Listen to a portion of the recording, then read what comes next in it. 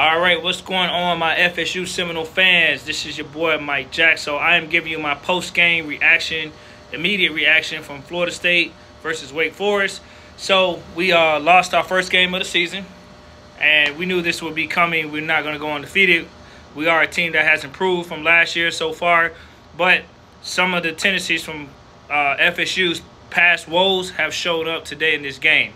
Now, I will say, before I get into the breakdown of this game, the officiating, I'm going to get off my chest, I wasn't pleased with. I felt like they were inconsistent a lot of times, more so on our side than Wake Forest.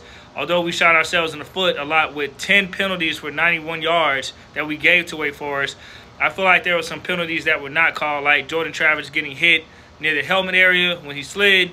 No flag. It was right there in front of the ref's face. How do you not throw the flag? But anyway, Florida State, I will say this, guys. Coming into this game, I didn't feel like we should be ranked. I'm going to be honest, because we didn't beat a ranked team. We had 4 wins against unranked opponents. While they were impressive for the standards of what we had last season, I feel like this year we'll know what we are when we get tested against a ranked team. Wake Forest was a ranked team, a more quality opponent than everybody we played so far, and we came up short.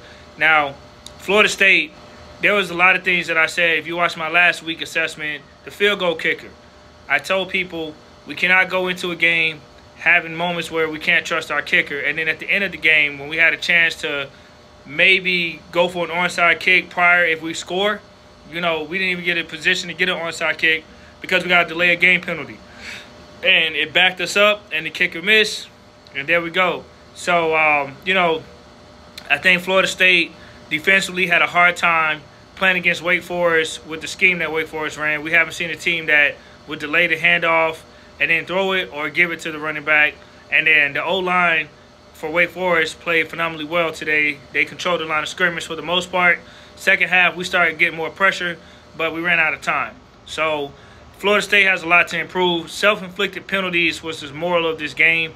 I do feel like Florida State, as a team, could have beat Wake Forest, but the penalties, that's what gets you. You can't have 10 penalties in the game and, you know, expect to win, especially when your defense is not really stopping the offense on the other side.